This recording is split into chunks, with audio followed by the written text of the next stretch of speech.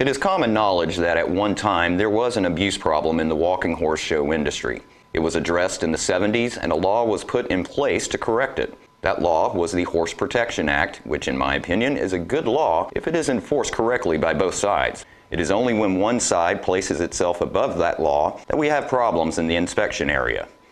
When inspections first started, the USDA sent in veterinary medical officers, VMOs, to oversee the inspections. The VMOs were there to help the industry and benefit the walking horse breed. That quickly changed and the VMOs started getting involved in the inspection process. From that point on, the government got more and more involved, creating more problems while not benefiting the show industry but causing as much harm as possible. Over the years, the owners and trainers started breeding more wisely and changing training methods that kept our horse in better condition and in compliance with the HPA.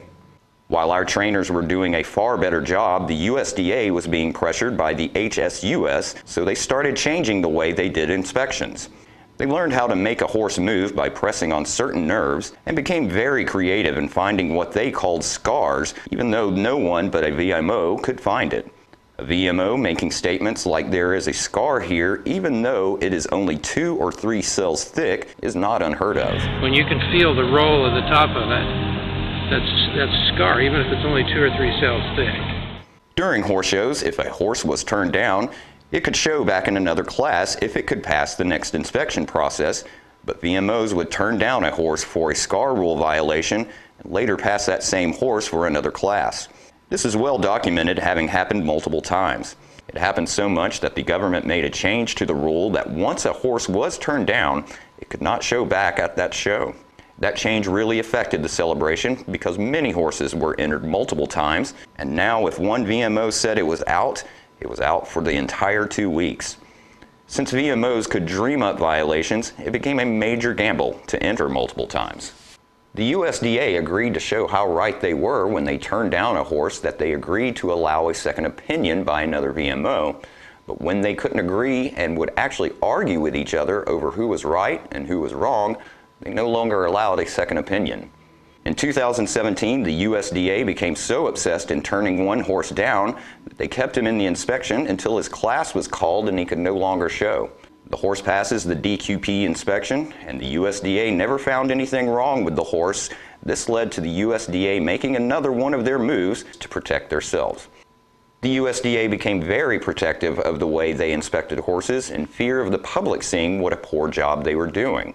They would stand in front of a person using a camera or simply have them removed from the inspection area, as they did to a Channel 5 news crew. Only after a video law was passed were we able to video the corrupt inspection process used by the USDA videoing their illegal inspection during the very first show.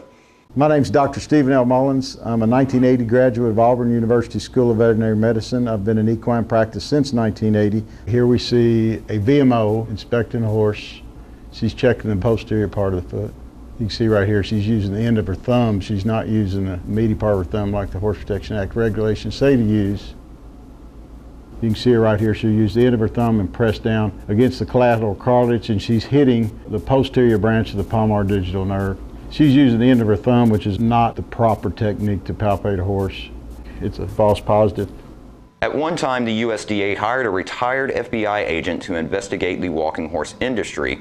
But when his investigation showed it was the VMOs at fault, not the trainers, he was fired immediately.